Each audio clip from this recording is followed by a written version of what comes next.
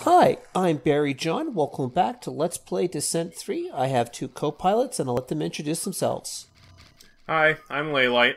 Just hanging out. I'm Solitaire, back after some technical difficulties. And welcome to the first secret level of the game. It's short, it's very atmospheric, and I have no idea what's going on with half of it. Yeah, look at that beautiful timestamp. I had no idea videos could be less than half an hour. Now, see, here's an alarm that doesn't want me to make shove off my speakers. It just kind of fades into the background. Yeah. I think this circular starting area is kind of really like Descent 1 or Descent 2. Mm-hmm. But here's a little bit of a control room and a full map. Let me just... Giving you the full map early enough so you can make use of it. Nice.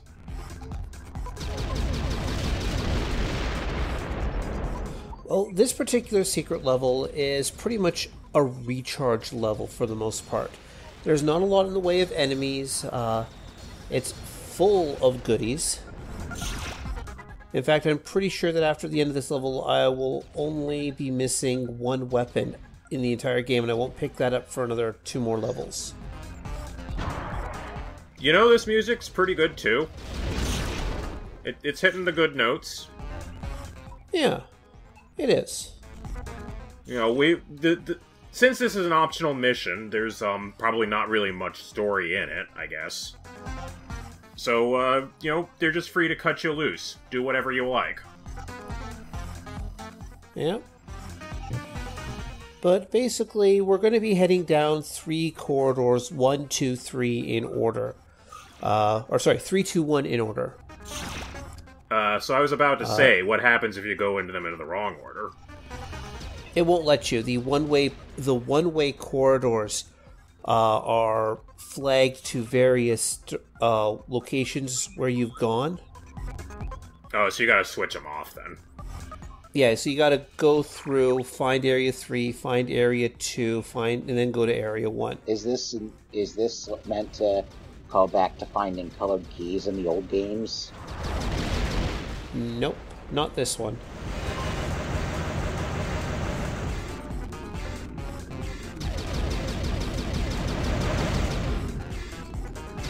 But this is just me, you know, enjoying easily killable enemies for once. Yeah, that flamethrower guy certainly has a lot of range on it this time around, but at least he gives you plenty of warning before he starts firing. Oh. I missed that sound. Which one, the melee enemy? Yes. The melee screech? Yeah, that one. It's nice to just have a playground to really make use of that plasma cannon now. Yep. So, EMT, mass driver. I didn't really show it, but there's actually 2 ways down into this area, and that's the second way. Are we going to be seeing some more sniping with that thing? The mass driver? Not at this point. This level's too... The mass driver is a weapon that never really comes into its own because it's a sniper rifle. Oh, and returning classics, mega missiles. Aw, yeah. You know what that means. You gotta find an excuse to use 2 mega missiles in this level. And smart missiles. I'm full. It's a recharge level. I'm full. Alright, find some targets. Class There 1 aren't any drone, in this level. total annihilation. Yeah. But, alright, what was I saying here? Like, the mass driver never really comes into its own because of the way the levels are designed. Sniper option, like the sniper option, just is such a rare option that it feels like a waste of a weapon. Yeah, it's ideal for really big, slow-moving targets, and there don't really seem to be a lot of those in this game. Even the Or if- large enemies seem or to if be the- kind of nimble. Or if the outdoor sections were large enough that you could actually, abuse the whole super long range thing. There we go. There we go. Ooh. I think you hit the wall behind him that time. Yeah. Maybe you tagged him with a little bit of the splash damage. Yeah, let's Who be cares? let's be He's generous dead. and say that. Yeah, but he's dead anyways. Oh, napalm rockets. Neat. Yep. When they explode, they cause fire. Because somebody in the development of this game really loved their fire engine, the fire physics. You know, we've seen a lot of red fire and orange fire. We haven't seen any blue fire in this game yet, have we? No, we're not going to. I mean, this is a 90s game. Fire is red. We haven't seen any Oh. red ice either. Or black ice, thankfully. Yeah, this is me trying to go back to collect that one of those mega missiles, and it's like, nope, the one-way corridor is now going in the opposite direction. No go.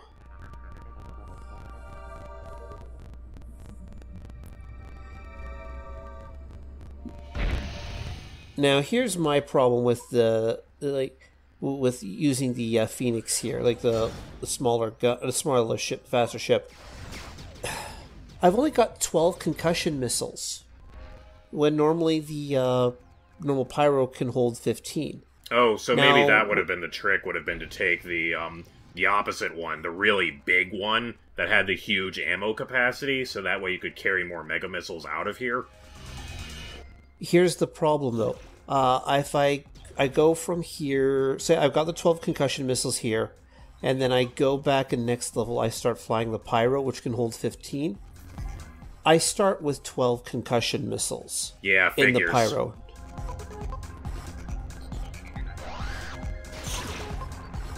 What is the upside to this ship again? It's fast. That's it.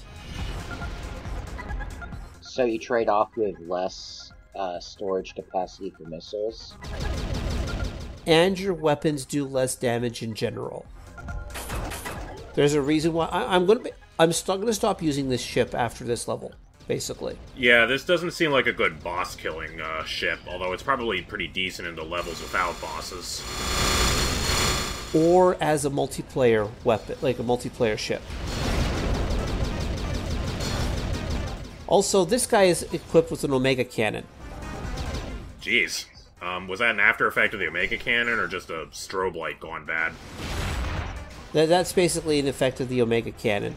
You'll notice what happened to my shields because, well, that's basically what it does as an auto-seeking weapon. Yeah, good thing No, you were playing I on have lower to- difficulty. If you were playing on higher, that might have just melted you. Yeah. I hate those flying fishes. I hate those flying fishes. What's so bad about them? They are tiny, they are next to impossible to hit, and they love to just ram you. And because they're in your face, well, small target, in your face, and look what they do to my shields. Jeez, that was awful. Just- You know, for Yeah. such an important number, it's so small. I miss when those guys just exploded. Then they only did their damage once. Yeah. And they're fast, so it's hard to kind of get away from them and not range them too. I mean, in theory, you can get away with using mines against them, but it's just so hard to pull off. Well, as Actually, usual, the answer in Descent is kill it before it even notices you're there. Yep.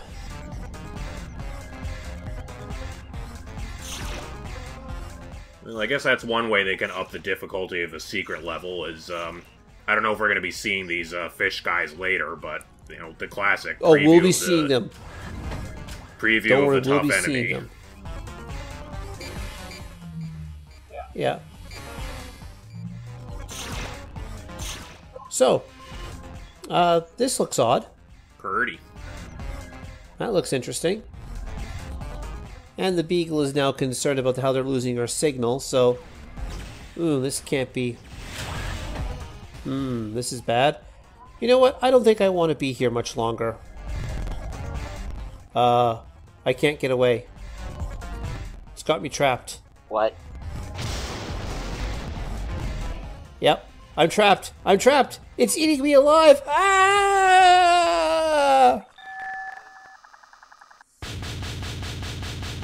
Mission completed.